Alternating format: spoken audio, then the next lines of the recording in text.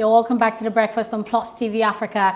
Our final conversation is about the continuous voter registration that will begin on Monday, the 28th of June 2021. Now, we already know that INEC chief has actually presented a new online registration portal for the voter registration, and also something called IVED is an INEC, basically a voter enrollment device, IVED. And to discuss more about the election and the registration for voting, we have the resident Electoral Commissioner of INEC, Mr. Mike Igini. Mr. Igini, good morning. Thank you for joining us. Good morning. It's my pleasure to join you. Thank you. All right. So we know that IVED and the online portal has been launched. Please tell us more about that and how the registration would hold both online and in person. Well, thank you very much. Good morning, Nigerians. As have been announced in the last few weeks, on Monday, the CVR, in line with Section 10 of the Electoral Act that gives power to the Commission to embark on continuous voter registration exercise, will take off nationwide. And as you noted in your opening remarks, it will be in two stages. First, we are starting, which is a new innovation, with the online on the 28th. We also know that the online is essentially for those who have Android phone, laptops, and any other device with which they can use to embark on this exercise. We also know that majority of Nigerians, particularly in the rural areas, they also do not have access to internet, they don't have a laptop or Android phone. So the second in person will be for those categories of persons. But first, for the one we are going to embark on from Monday, 28th, you will go straight to the portal, the INEC portal, all right? You launch into it. Now, once you get in there, you are going to see various services that will be offered to you. So you have to make a choice. Primarily, this exercise for the first set of people you will see on the platform will be for those Nigerians who have attained the age of 18 and above, who have not registered before. That's what we call fresh registration.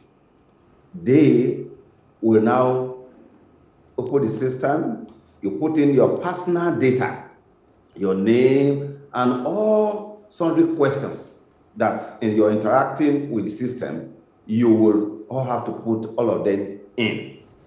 Now, in the process of even doing that, you also have to take your photograph. They're going to take your photograph, while going through that process. It's just like people who go for what you call it, a passport when you go to the immigration office, all right?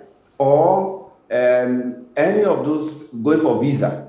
That's the kind of thing we are pioneering. So once you have put in your personal detail, at the end of the exercise, you are going to get a printout, what we call the CVR printout. Take note, it is not a temporary voter's card.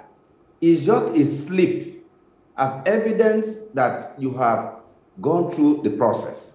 Then, of course, through that process, you are going to pick the place, a date, and a time that you will now have to come in person to come and give your biometric, because you cannot capture your biometric online. So you have to come in person at the place. For example, if you are in Lagos, where you are, right now speaking from Akwa Ibom State.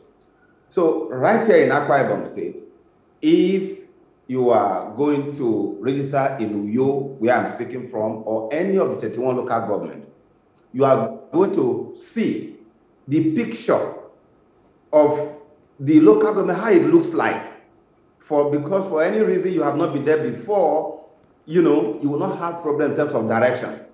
So it will indicate that to you.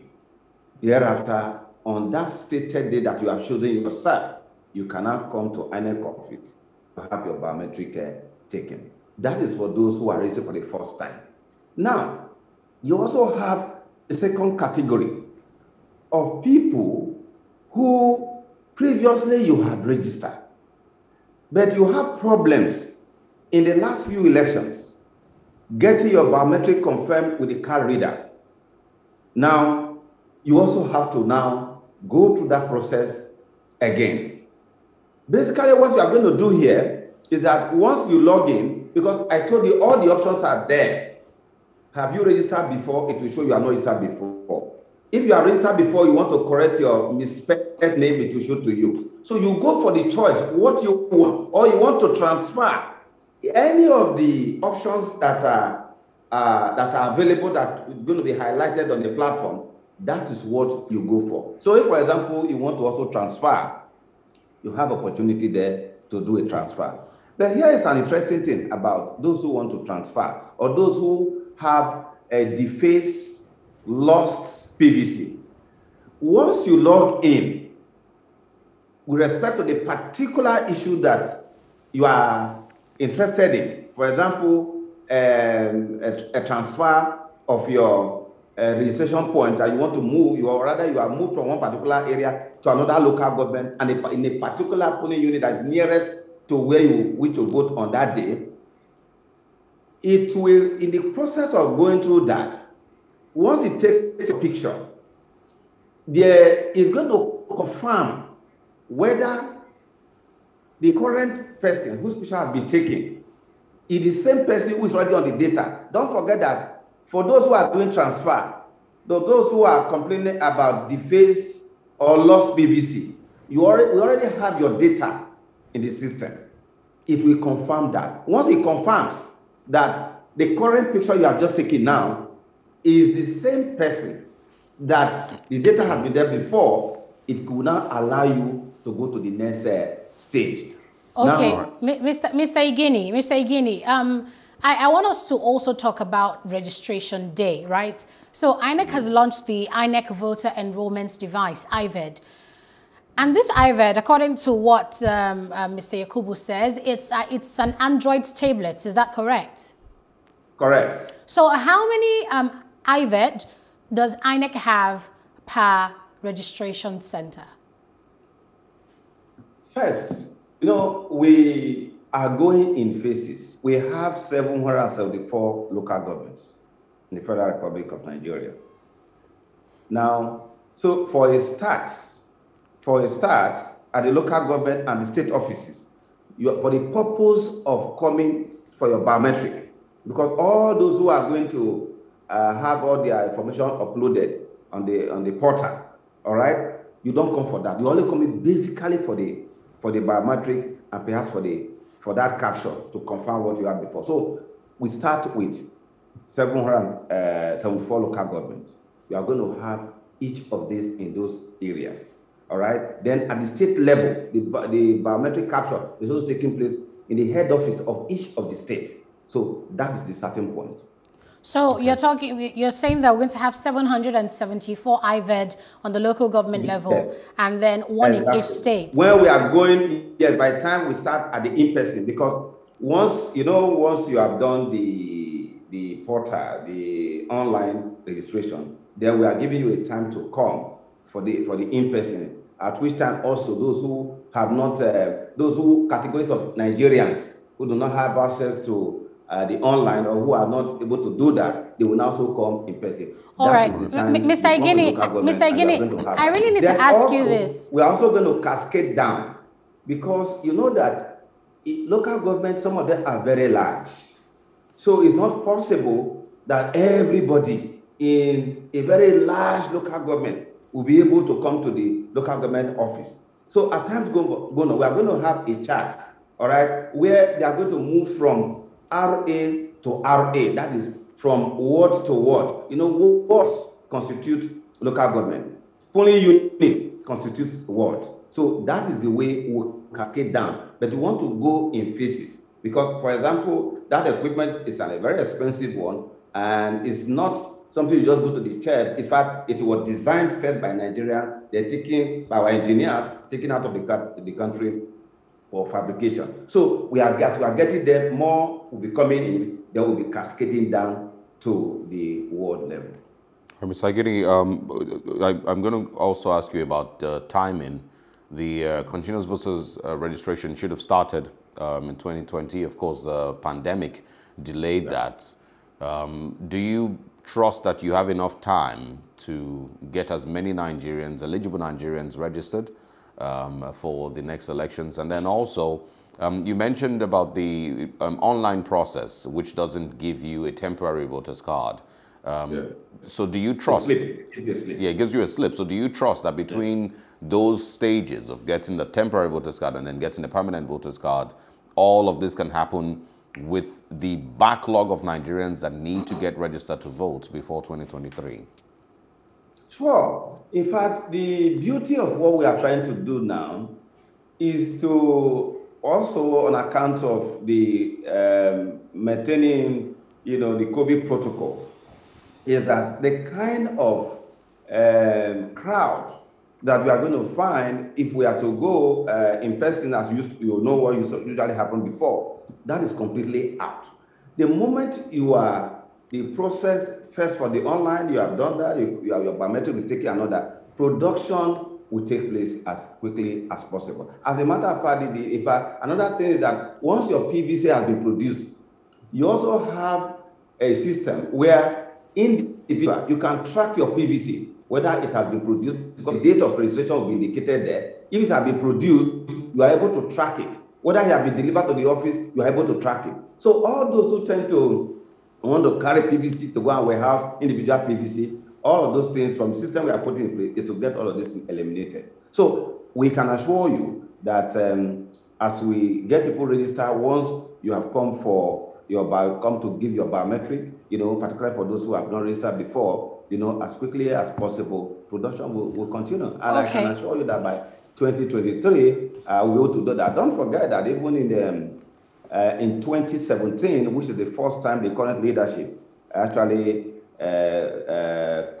complied fully with the provision of Section 10, which talked about continuous voter registration exercise. It started on the 21st of April 2017, and that went on till somewhere around August 2018, just before the election, to enable us, clean up the entire registration exercise, then get the register registered, because we must get a copy of the register to all political parties before the election. All right, so lastly, if Nigerians will cooperate, adhere strictly to the procedure, I think we have no problem. All right, lastly, Mr. Igini, basically with the figures you gave us concerning IVED, it means basically that 810 IVED will be deployed to different states for registration. But how do you think that will be sufficient enough for INEC's plan to register 20 million Nigerians for the elections this year? Also in the newspapers today, INEC has admitted that there are security threats at registration centers. What are INEC's plans to ensure security as people go out to register to vote? Well, first and foremost, security, in this entire process, they are bound for responsibility and accountability. Security is not a job of INEC. It is a job of security institution setup. And we have had extensive meetings with them to live up to expectation, to create the ambience that we require to do what we need to do. With respect to that of INEC, we will do what we need to do.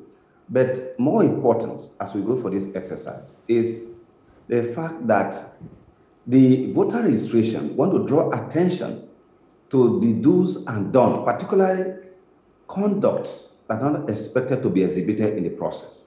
First, it should be noted that now is the time to warn parents, to warn Nigerians not to embark on underage process of registration. The provision of Section 24, Section and Part 8 of the Electoral Act related to offenses with respect to voter registration should be avoided. It is only those who have attained the age of 18 that must get themselves registered. Particularly, it should be noted the provision of Section 24, subsection A and C, that prohibit anybody making false statement either by way of this online registration or when they come in person with a view to registering even both living and dead people who are not absent.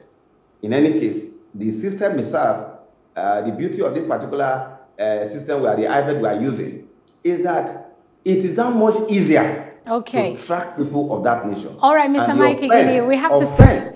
The offense for that, it could attract to 5 years imprisonment and a minimum of 1 year. Okay, so Mr. Mike Igini, I think that's where we can draw the line here. We hope to bring you on later on the show as the registration goes on to discuss how that's progressing. Mr. Mike Igini, INEC Resident Electoral Commissioner for Akwa Ibom State, thank you for joining us on The Breakfast. It's my pleasure. Good morning. All right, and that's where we wrap up this morning. Thank you very much for staying with us all through the week. And of course, we wish you a great weekend ahead. The news comes up at 9. I am Osaogi Ogbonwa. And I am Annetta Felix, asking you to have an enjoyable weekend.